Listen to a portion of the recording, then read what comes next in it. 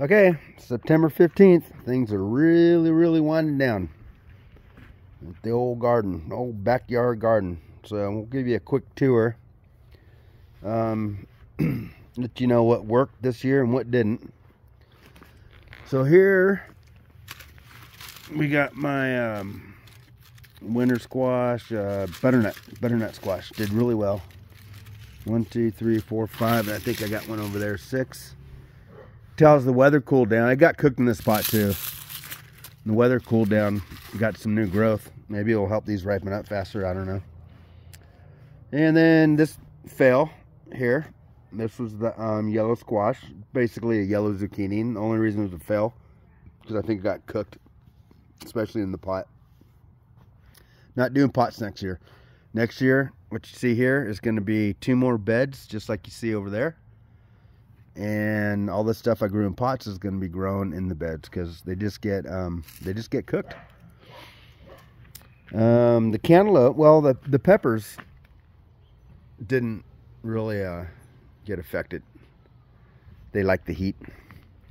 Cantaloupe did well between these two. You can see that one's done. I actually cut there's no more cantaloupe on them, so I cut the stems. This one's still hanging in there and still got cantaloupe. Probably got about a dozen of them.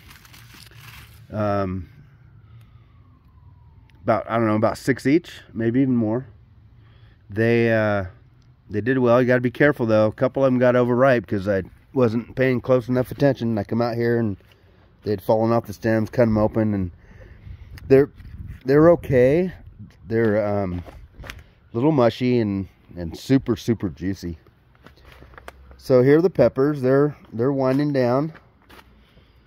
I made my hot sauce with these ones. They're like the milder hot sauce. These are the Free Christians, and these are the oh, don't draw a blank now. Yeah, it's those. So anyway, I do have a friend that loves them, so I've been picking them for him. He eats them raw. There's my little harvest today. Got some habaneros, some ghost peppers, and a couple eggs. You get a couple eggs a day. Habaneros doing well. They're ripening the fastest out of the 3 super hots. The Carolina Reapers, they still have a long ways to go to ripen. I mean, we got some yellow ones in here. We want them to turn red. Like there's one that's probably ready, but see the green right there, so I'm gonna let him go a little longer. So I'll be making let's see, I've done 3 batches of hot sauce. I did a mixture of all of these. I did a batch with just these because they were actually the first ones to ripen, and it's okay. I'm small little bite to them, nothing overpowering. Let's see. So my next batch is going to be, I'm going to do 1 just habanero, 1 just ghost, and 1 Carolina Reaper. Come on, start thinking here, Tim. What's going on? Okay. These ghosts are getting real close. As you can see, there's plenty of them in there. They still need some ripening though. Weather's looking kind of favorable for that. The beans this year have been absolutely incredible. I mean, 20 pounds, maybe more. I'm not exaggerating. And there's still more to pick. There's still more growing. So we'll probably just pick them for dinner as we need them, because I've already froze a whole bunch. I've already froze a whole bunch of peppers. We got all the onions cured, put away. We made salsas, marinara, and we're thinking about making like barbecue and ketchup. Looked like a process though, but we're gonna try. So there's the giant sunflower. Squirrel keeps coming to get them, and as you can see, I'm letting the dogs in the yard. Back here, I still got to keep an eye on them because this rascal here can easily get into the chicken coop area, and he's gotten several to his name, so he can be back here, but not unattended. Bell peppers, outstanding. Awesome year. Dozens and dozens and dozens of them, and look at all the dozens and dozens still in here. We got several getting red. So I don't know if they're gonna make it. It could. There's nothing in the forecast, but it could theoretically start snowing, getting down to freezing any day.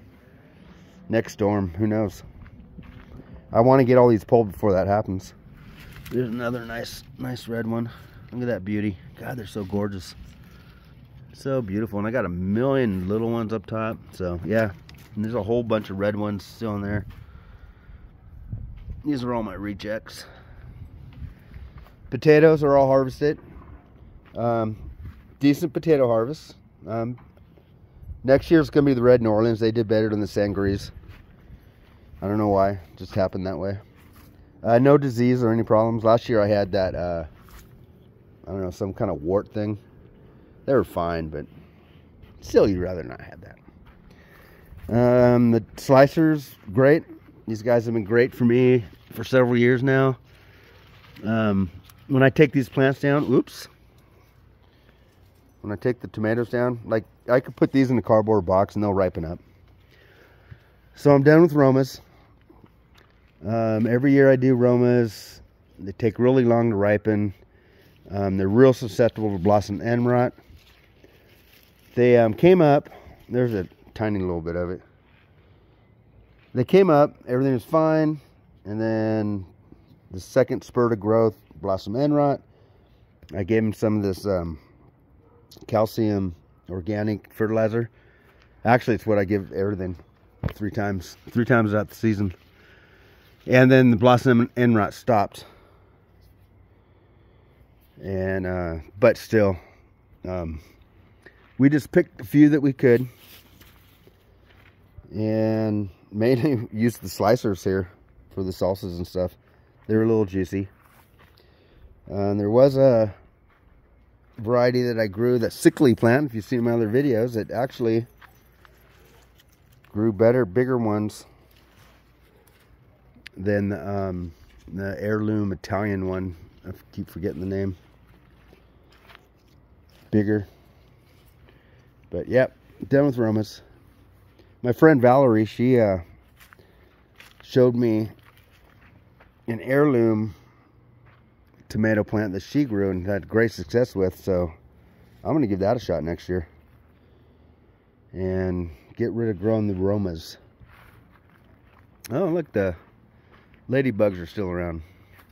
Asparagus is doing great. It's going to be a great harvest next year. This year what happened was they came up.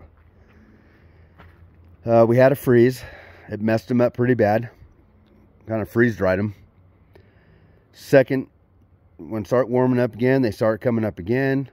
Had a second freeze.